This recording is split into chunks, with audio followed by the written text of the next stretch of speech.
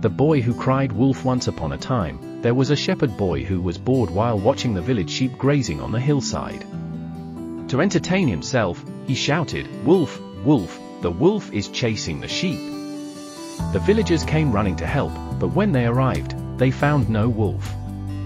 The boy laughed at the sight of their angry faces. The boy repeated this trick several times, and each time the villagers came to help, only to find no wolf. Eventually, the villagers stopped believing him. One day, a real wolf appeared and started attacking the sheep.